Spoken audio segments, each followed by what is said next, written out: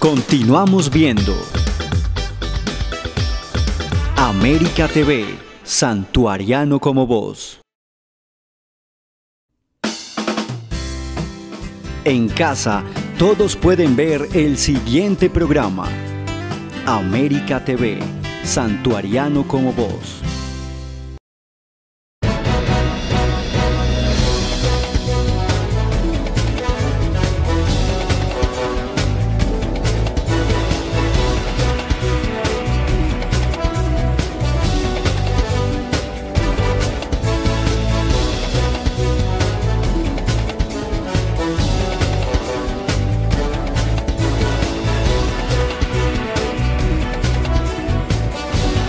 Bienvenidos a América TV Noticias. Saludamos a todos nuestros televidentes en el municipio de El Santuario y a todas aquellas personas que nos ven a través de nuestras redes sociales, Facebook, YouTube e Instagram como América TV El Santuario. A continuación los invitamos a ver los titulares de los hechos que fueron noticia durante esta semana. En América TV Noticias, estos son los titulares. Donde dispondremos de 17 camillas. En El Santuario, continúan adelantando la construcción de sala COVID en el hospital. Para brindarle a los usuarios también una adecuada protección, se han dispuesto unos puntos de higienización. También en el hospital, instalaron lavamanos para la desinfección de los usuarios. Se recogieron en total 304.764.418 pesos. En los alimentos no perecederos recogimos 7.013 kilos de alimentos. Elementos recolectados en la Donatón han llegado a los más necesitados. Desde el hospital hasta la autopista, esta es la nueva vía habilitada para la salida de los vehículos. Y los esperamos muy buena participación y que aprovechen estos espacios que les está brindando el municipio. La Casa de la Cultura dio apertura a la Promotoría de Arte Callejero. El 25 de mayo es el día de la glándula tiroidea. Básicamente se clasifican en 3 tipos, grado 1, grado 2 y grado 3. Y en el bloque de salud, ¿qué sabe usted sobre los pterigios? Toda la información con Erika Giraldo en la presente emisión de América TV Noticias. Y comenzamos esta emisión hablando sobre la sala COVID, un espacio que se está construyendo en el Hospital San Juan de Dios de nuestro municipio con el fin de estar mejor preparados en esta contingencia. Así se ve actualmente el proyecto de expansión del Hospital San Juan de Dios, creado para responder ante un inminente aumento de contagios por coronavirus en la población y que se ha denominado Sala COVID. Para eso entonces se ha dispuesto de la parte posterior del hospital, donde hasta ahora funcionaba el parqueadero, para ampliar esta zona. Todo lo que se manejaba actualmente como hospitalización se va a llamar actualmente, o se va a llamar después de la obra, sala COVID, donde dispondremos de 17 camillas habilitadas para uso exclusivo de pacientes con síntomas respiratorios y una sala que clasificamos pues como zona roja para los pacientes que son probables o confirmados de COVID-19, para precisamente, digamos, separar un poco esta atención y minimizar el riesgo. Estas intervenciones hacen parte de la preparación diaria de la institución para mejorar la atención a la comunidad. Por eso este lugar contará con consultorio de triaje, sala de espera, de reanimación y demás espacios. Con prácticamente 2 hospitales, por decirlo así. Vamos a tener una sala de reanimación para pacientes no COVID, una sala de reanimación para pacientes COVID, una zona de hospitalización para pacientes no COVID y una sala de hospitalización para pacientes COVID, una zona de atención de urgencias para no COVID y otra para COVID, con el fin de no mezclar este tipo de pacientes para evitar precisamente que unos vayan a contagiar pues a otros de la enfermedad. Se espera que a más tardar la segunda semana de junio, este nuevo espacio esté listo para brindar su servicio. Y también en el Hospital San Juan de Dios se cumplió con la instalación de 3 lavamanos que servirán para que las personas puedan desinfectarse después de visitar dichas instalaciones. Pensando principalmente en los usuarios y en el personal médico, la institución desarrolló sus propios protocolos de bioseguridad acorde a los lineamientos del Ministerio y de la Gobernación. Para eso también hemos trabajado bastante en una buena dotación, en una implementación de elementos de protección personal, y para brindarle a los usuarios también una adecuada protección, se han dispuesto unos puntos de higienización, es decir, unos lavamanos que se ubicaron, uno en la entrada de farmacia, otro en la entrada principal del hospital y otro en la entrada del servicio de urgencias. Se trata de estos 3 lavamanos que están a disposición de todos los usuarios y con lo que se busca que el proceso de higiene se desarrolle antes y después de acceder a los servicios del hospital. Para que todo paciente que se acerque a las instalaciones o todo usuario que en algún momento requiera algún trámite o algún servicio en el hospital pueda realizar allí su higienización de manos. Se tiene el lavamanos y se tienen los elementos pues de más elementos, alcohol y jabón, para que haga una adecuada higienización antes del ingreso a las instalaciones y después de salir de las instalaciones. El rubro aproximado que se ha dispuesto por parte de la institución para atender lo relacionado con coronavirus es cercano a los 160 millones de pesos. Y en otras noticias les contamos que las autoridades locales compartieron información donde socializan con la comunidad la administración de los elementos y dinero recogidos en la Donatón del pasado 3 de mayo.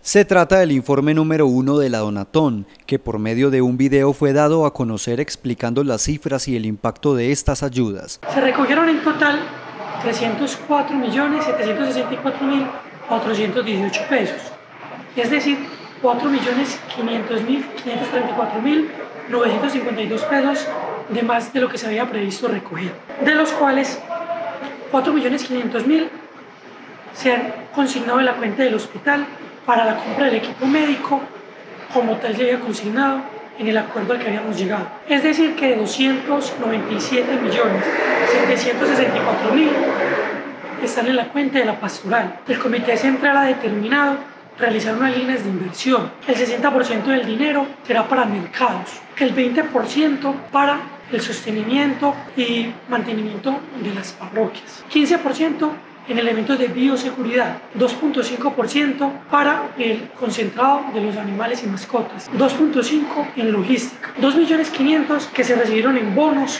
se invirtieron en complementos alimenticios y complementos de los mercados que se tenían para poder ser distribuidos. Con la recepción y posterior repartición de ayudas, se busca la mitigación de los efectos del COVID-19 en el municipio. En los alimentos no perecederos recogimos 7.013 kilos de alimentos. De estos se armaron y entregaron 534 mercados y quedan 1.507 productos por organizar. En los alimentos perecederos se recogieron 5.286 kilos. Y de estos armamos 591 mercados y todos los productos ya fueron entregados. También se recogieron 76 kilos de concentrado para animales. Estos también se entregaron al grupo de animalistas y a la Secretaría de Desarrollo Agropecuario. También nos dijeron 150 pollos nos iban a dar, de los cuales solo llegaron 100 y ya estos se entregaron con los mercados. Se recogieron 6.055 elementos de protección médica que fueron organizados con los voluntarios para su trabajo y se ingresaron también en los kits de aseo que han recibido las personas en los mercados.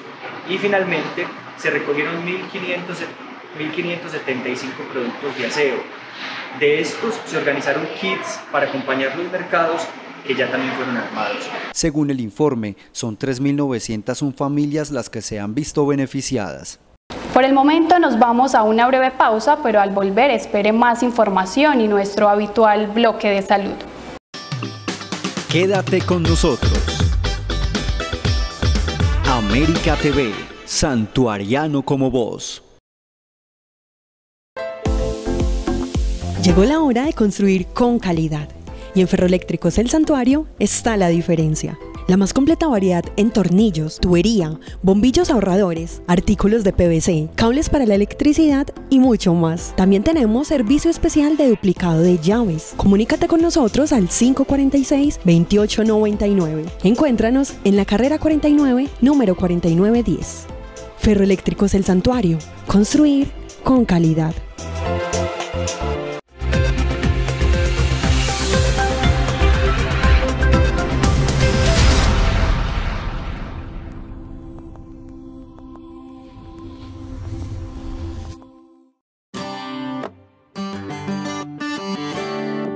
No dejes de seguirnos en nuestras redes sociales.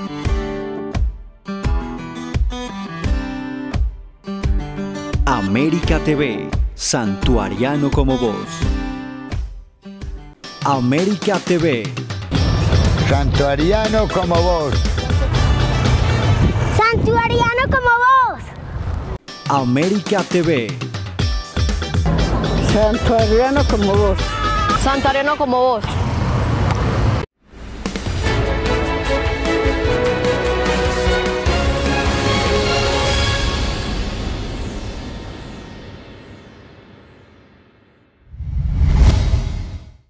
América TV,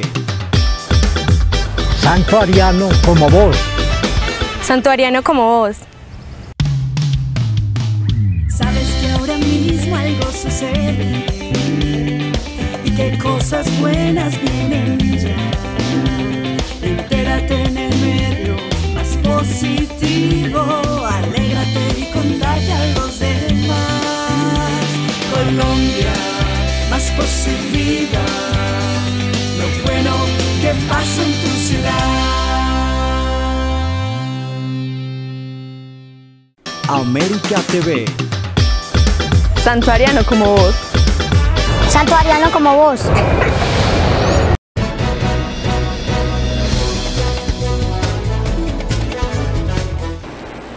Muchas gracias por continuar en América TV Noticias.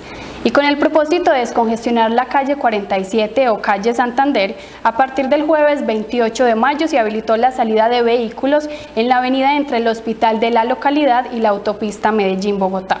Es importante tener presente que la Secretaría de Transporte y Tránsito habilita esta vía solo para salir. En semana esta salida está abierta desde las 7 de la mañana hasta las 4 de la tarde. Y los sábados y domingos desde las 7 de la mañana hasta las 3 de la tarde. La entrada por el comando y la salida por el cementerio continúan funcionando de manera habitual. Y en otras noticias les contamos que la Casa de la Cultura ofrece una nueva promotoría con la que se invita a artistas callejeros o a personas que deseen aprender de esta arte a inscribirse de manera gratuita. Con la intención de implementar nuevamente los anqueros, los lanzallamas y otras actividades que ocupan los espacios vacíos de las calles, se abre la promotoría de arte callejero.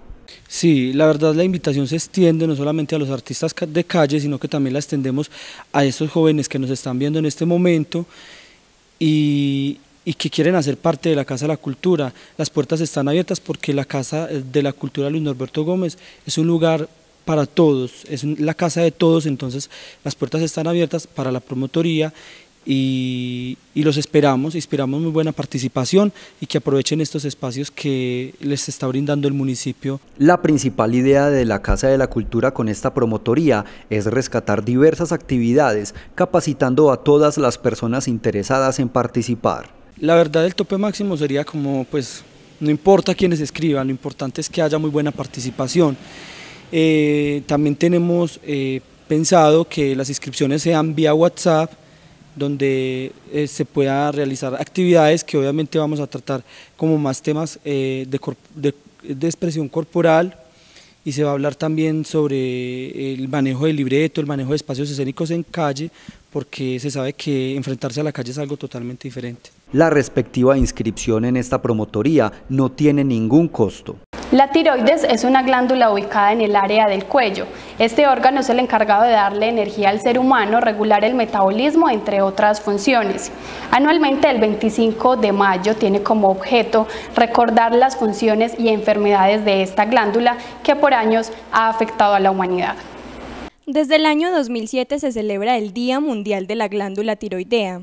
Esto con el fin de generar conciencia, pues dicho órgano, cuando se ve afectado, es responsable de un aproximado número de 300 millones de personas en todo el mundo que la padecen. Según estudios, esta es una enfermedad que afecta 8 veces más a la mujer que al hombre. En Colombia, el informe más reciente lanzado por la Agencia Internacional para la Investigación del Cáncer arroja que este país se sitúa dentro de la lista como uno de los países donde más se han diagnosticado casos nuevos con esta enfermedad, siendo el sexo femenino el protagonista, pues de 100.000 habitantes, 17 son mujeres que padecen cáncer de tiroides.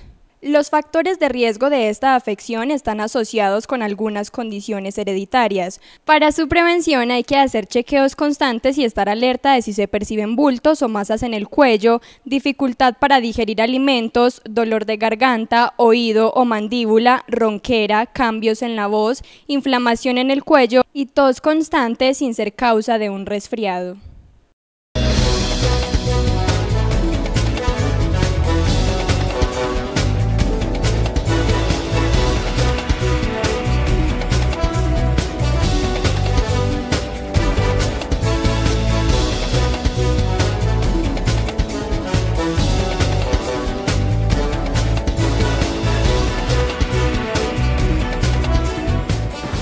Hoy en nuestro bloque de salud les hablaremos acerca de los pterigios, una afectación en los ojos que puede ser más común de lo que se cree. Principalmente puede afectar a aquellas personas que trabajan al aire libre y pasan mucho tiempo expuestas al sol. El médico Leonardo Gutiérrez nos tiene la información.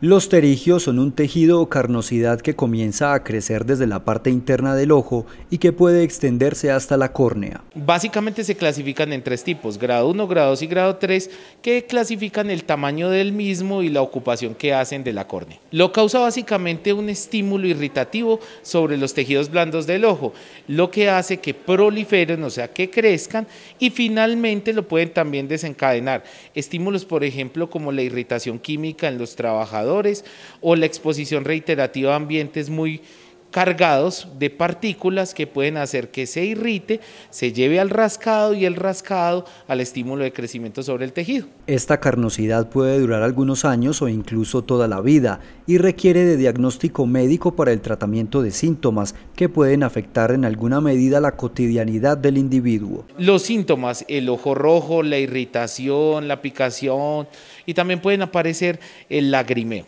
El tratamiento de los pterigios es quirúrgico básicamente, pero depende de la clasificación, porque las clasificaciones grado 1 y 2 por lo regular no son intervenidas y pueden reaparecer. Luego de una visita de atención primaria, de acuerdo a la gravedad del pterigio, lo ideal es tratarla con un oftalmólogo.